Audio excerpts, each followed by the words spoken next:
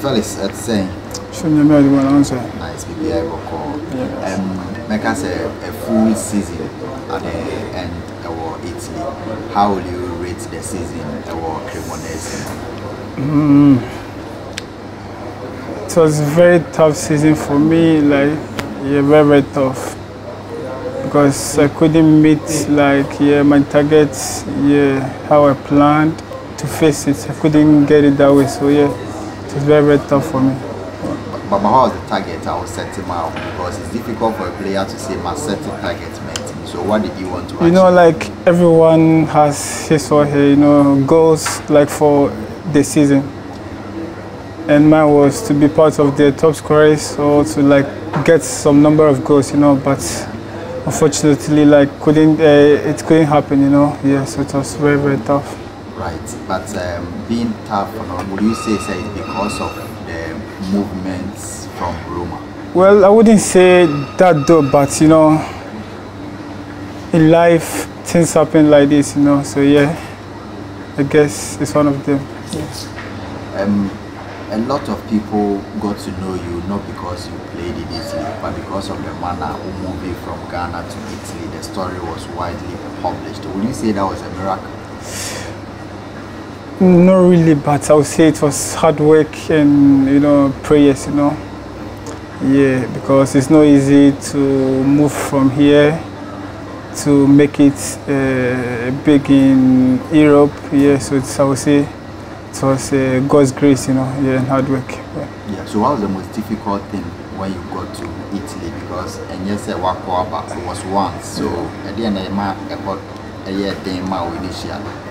I would say it's the language, you know, because I'm a Ghanaian, I don't know anything about Italy, so I went there, people were saying, talking like, you know, they were saying like, you know, they were talking their language, so I couldn't understand anything, so yeah, I guess that's the only challenge I had there, yeah.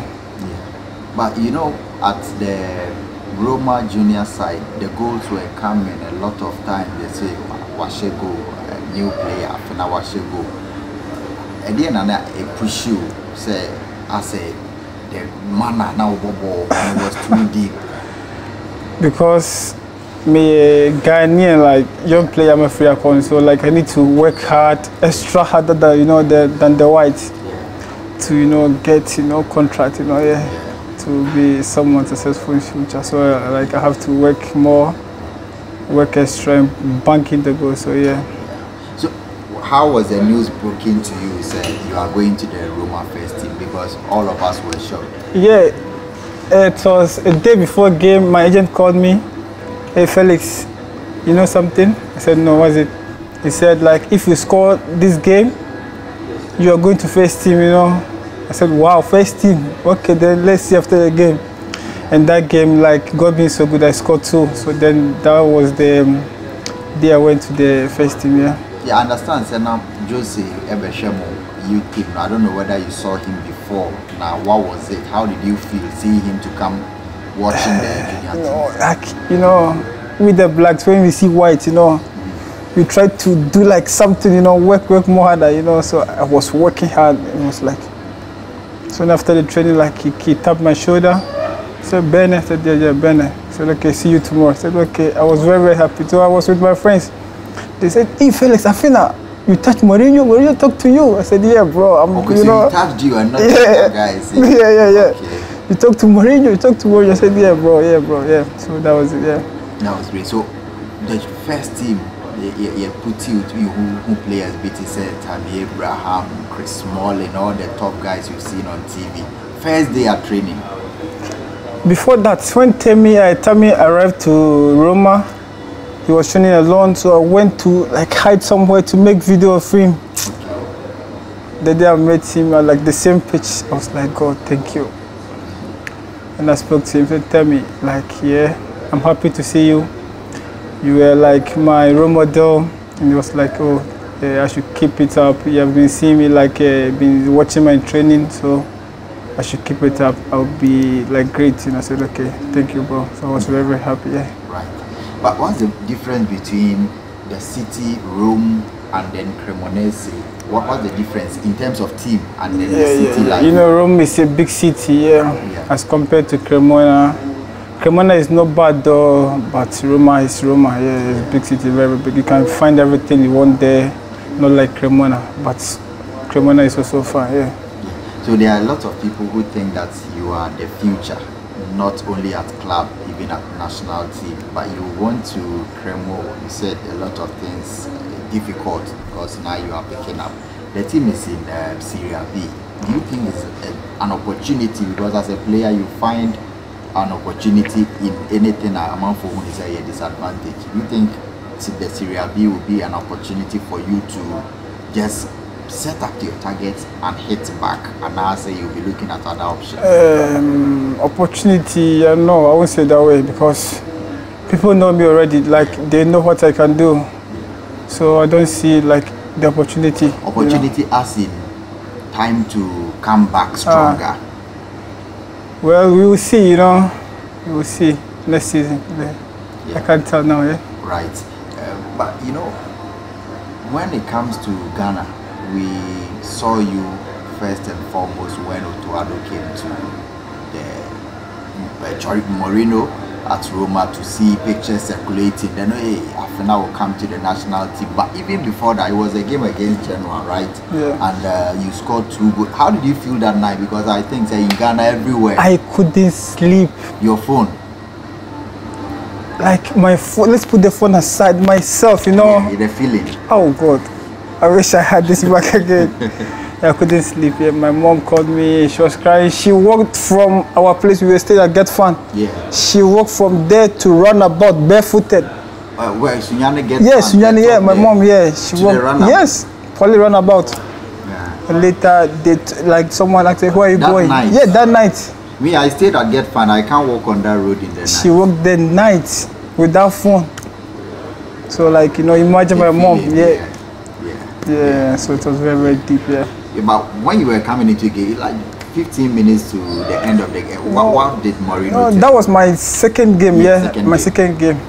So like I had this in mind, like any minute I get from there, you know, Mourinho is good coach, big, I'm playing with big players. Yeah. So I need to like do something, you know, for them to see these boys, you know, eager to like have something. So yeah, that was it. So the next day you got your shoes from Mourinho. Osha, now you have to frame that shoe because it's the most popular shoe. I don't wear anyhow, you know. You don't wear anyhow? No. For where? Special? But you are going for... Maybe for team dinner. Okay. Like not every dinner, you know, like top dinner, you know, I wear. After that I clean. You have to frame it for your kids. For sure, yeah. I'm not sure it's a No. But was it true that country and said this is your favorite shoe, or he just? You know, like I used to wear some for training, you know, and like he noticed that I like the shoes, and he bought them for me. So yeah, I was very, very happy. Yeah. Right, but it's always a special feel. Even colleague footballers in Europe were sharing the videos. Oh, this man Mourinho is a special coach. What do you playing under him? What can you say about him?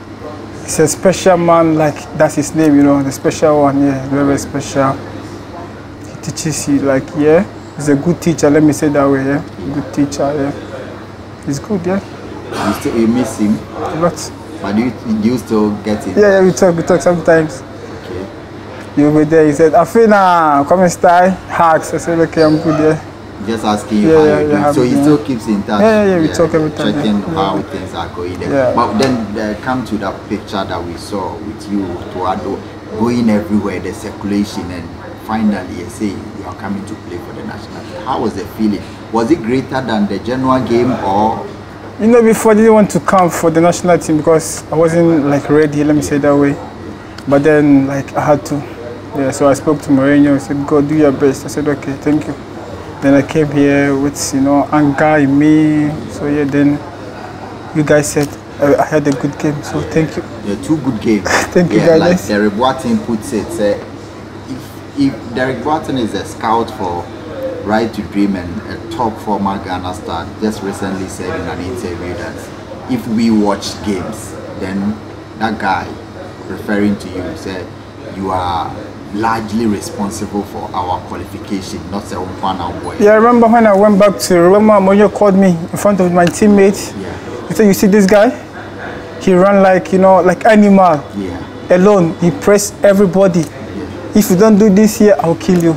So he wanted you to do what you did against Nigeria. Yeah. But I know it's a Rome Stadium is big, Genoa Stadium is big. But what I saw in Kumasi and I was in Abuja after the game and they wanted to beat us, I have never seen the crowd in Abuja. Like, how do you, like as a youngster, maybe this is the second or third time you are playing in such a, how did you soak up the pressure? You know, I made my mind like Ghana is Ghana. That's I was born here, I'm from here, so I need to die for them, you know. So give everything I have.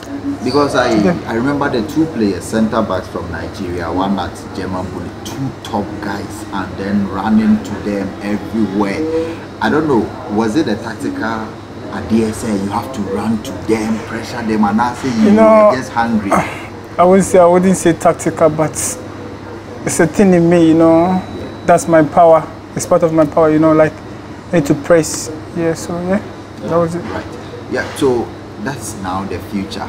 We don't know. You have a club side to think of, and your national team career still 20. And I don't know what you have to say to your mentor, Masamojan, who retired, and still believe that you are the next of kin to him. Yeah. What you would tell him? I would say good luck to like his new life. Wish him like everything he wants. You know. Yeah, that's all I can say. You are 20 and there is a lot to look at. What should fans of Afena Gyan, I don't know if you really know the kind of fans you have for just 2 or 3 games in the national team, and when you go everywhere and people mention, and yet easy for you to have your name as a household name in Ghana. What is the plan? What should the fans look out for from us? I won't say much on this. Like what I would say is they should keep supporting me and still keep praying for me. And I know things will change and they will see like more of me, you know, yeah. So they should keep supporting me. Okay. And I do appreciate them a lot, yeah. Right. But I think that you have other kids in this region. Yeah. And beyond, you saw what they love they showed today. What would you tell them? The route you took to give the way hard work. Again, I'll be catch up if anybody wants to become like Afena Gyan. Yeah. What I would say is they should keep working hard, respectful, yeah, and keep on praying to God, you know, because God is answer for everything, yeah. So they should keep working hard and keep their prayers, you know, yeah. And finally, I would want you to, if there is clarity people have in their minds, now if there is something you want to clear about, let's say Afena Gyan, was a kind of game. Is that true? That's not the fact, but let's see what the future tells, yeah? From your management point of view, let's see what they decide, but that's not the fact. No. Afena has not rejected. No. Say on for Ghana. We are on pause. You are on pause. to rediscover yourself. Right. Thank you very much. Thank you very much. Okay. Welcome.